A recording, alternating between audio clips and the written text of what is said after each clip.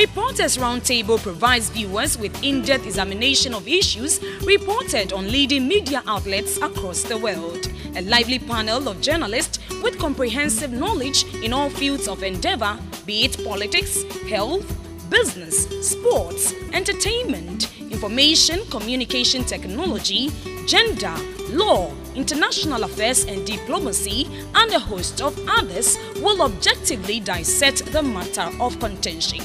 On Reporters Roundtable, fairness, objectivity, factuality, and non-partisanship is our hallmark. It's the Double RT Show with Rebecca Ewa. This and every other Thursday from 10 to 12 GMT. Make a date with us. The Reporters Roundtable, all angles, all sides.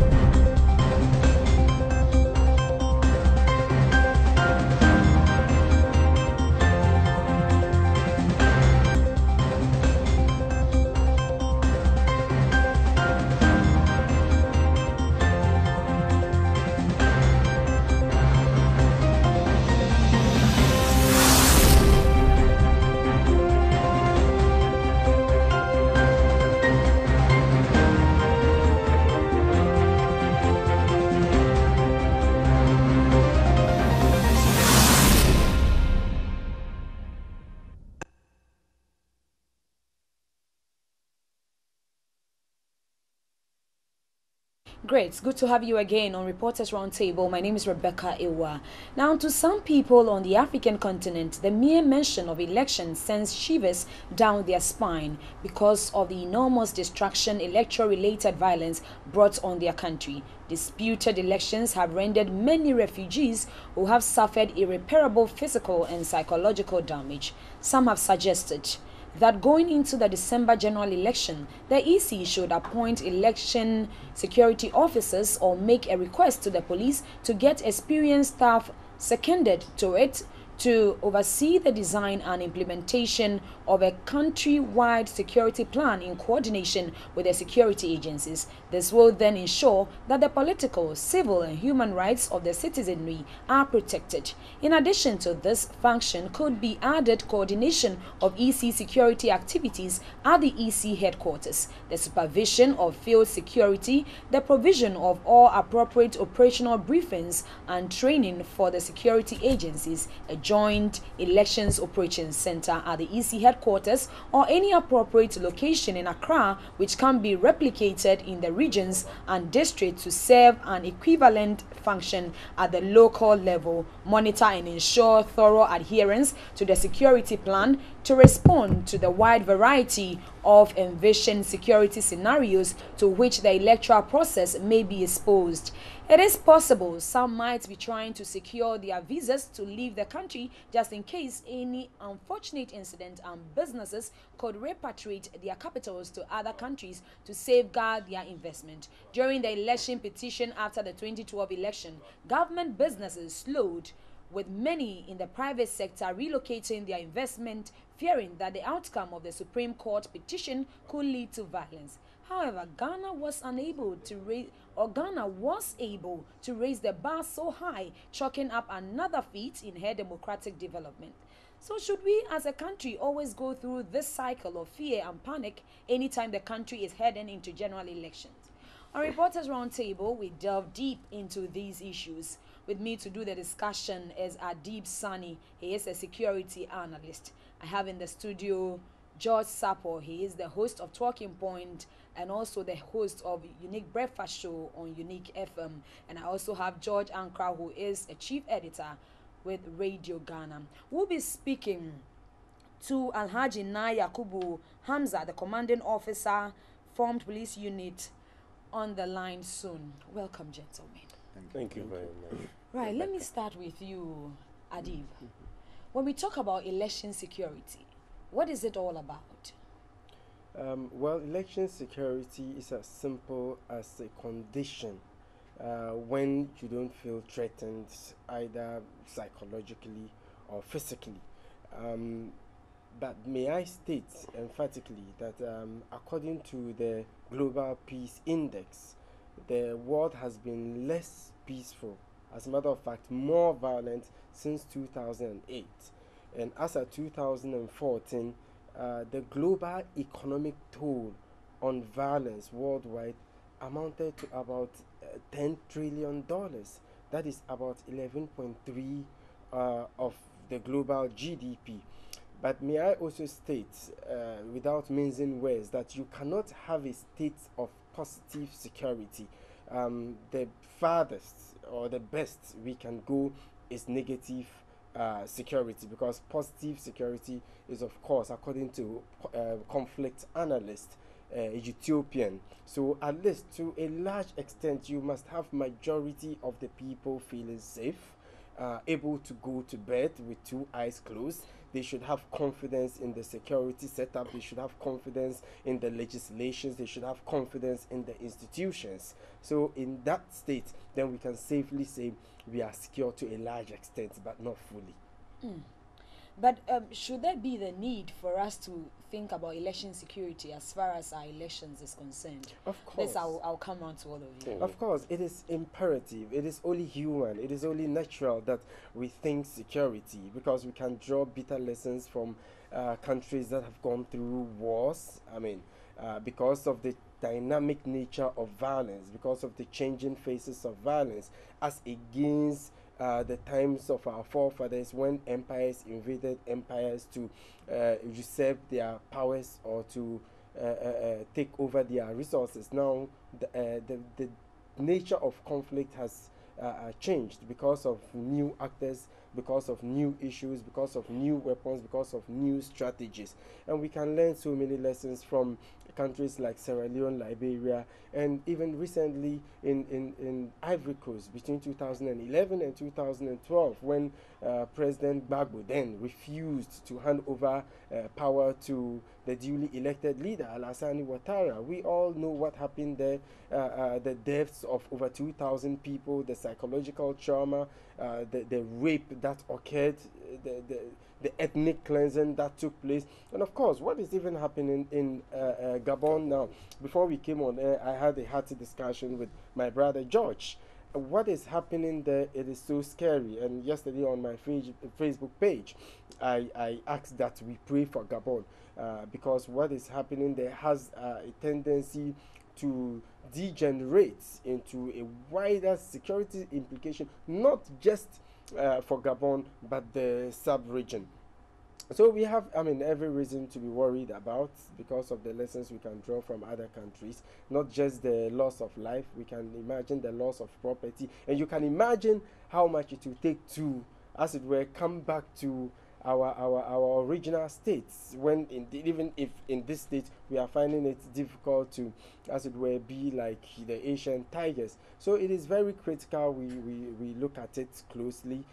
I spoke with my lecturer, Kwesi Japon. He lectured me at Kofi Annan Peace International Peacekeeping Training Center. He's also with the School of Governance at Gimpa.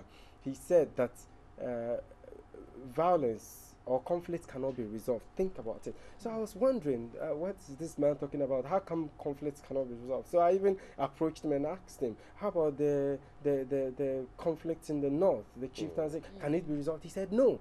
I asked him, how about the conflict in Syria? Can it be resolved? No. But upon thinking about it, I have come to realize that indeed conflicts cannot be resolved, but can be managed. And the best way to deal with conflicts is to prevent it from happening in the first place. Because according to conflict analysis, resolving conflict goes beyond the 2 or 3 sides smoking the peace pipe, but it is going into the minds of the people to clean their perceptions. Many have been traumatized. Can you reverse that? It is very difficult to reverse. So the best approach is to prevent it from happening in the first place. That is why it is critical to, as it were, all of us play an important role in ensuring that we don't slide into violence in the first place. Right. Let me come to George. No, the senior George.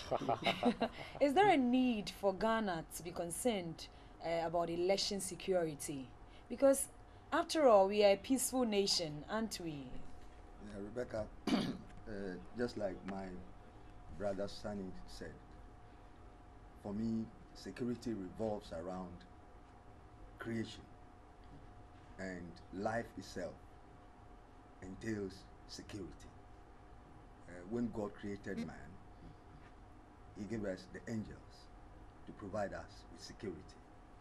And so, yes, we do not need to underestimate what could happen in Ghana if we do not take precautionary measures to prevent any conflict.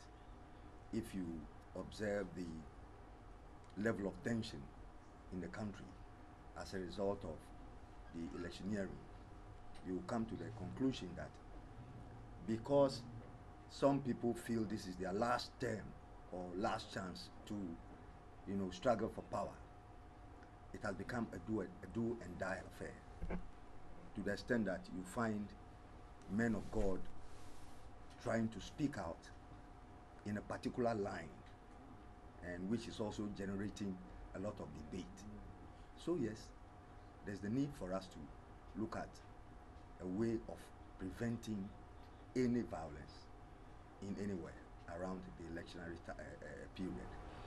If you've been monitoring the police task force and what the operatives have been doing over the period, you realize that they have already identified what they call the flashpoints or the trouble spots based on intelligence reports, and they are seriously getting ready to deploy professionals to handle those spots, so that when you go to the polls to vote, all you need to do is to go and cast your ballot and leave, go home peacefully, so that when it gets to the evening, when they are coming to count, then you can come and observe what is happening.